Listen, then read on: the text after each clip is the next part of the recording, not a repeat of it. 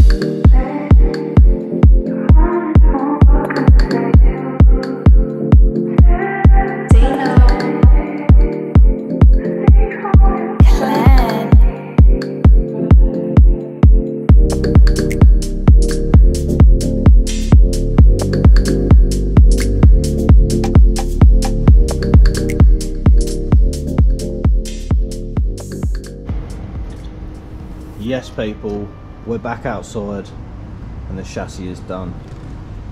Nice, strong, heavy duty chassis. Looking pucker. Bit of a weird looking thing, but once the shell's on, it'll all make sense. Haven't fitted the pedals, haven't done the brakes, so obviously the customer's still got to get the engine in.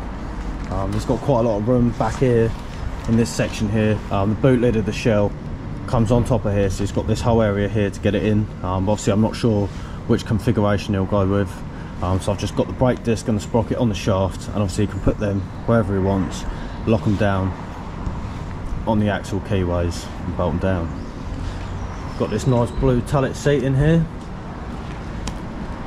Steering's all done.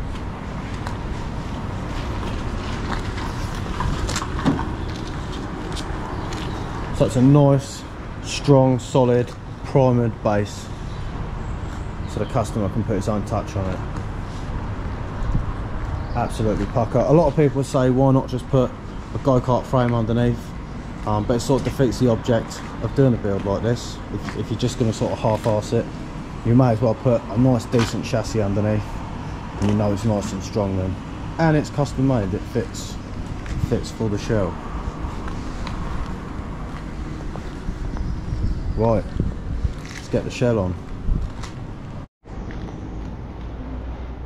Here she is. How cool is that? That is a proper pucker bit of kit. Wheel fitment's absolutely perfect. I personally would have had it poke, but a customer wanted it nice and flush, and that's just what it's got. This is a seriously cool bit of kit. I hope he gets the 1000cc in, because this thing will be nuts. Lovely fitment there. Lovely fitment there. This is going to be insane. Reckons he's putting lights on it as well, and he wants to go with a blue Rothman race library, hence the blue seat. So cool.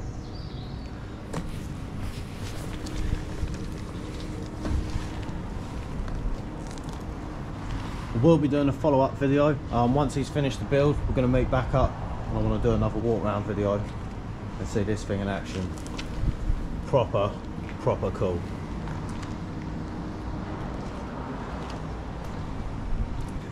Well then people, that is one more build all done. This is a seriously cool bit of kit. Can't wait to see it finished, and there will be a follow-up video once this girl's all done. Make sure you hit subscribe if you haven't already. There's a giveaway at 10k. We're already at 3k. We've had the 1000 sub giveaway. It's coming very soon. You're going to win a bike or a cash prize, or possibly something like this, completely free of charge. You can hit subscribe by hitting this little button right here. Turn on the notifications so you don't miss a video, and you don't want to miss the run-up video for this. And I'll see you at the next one.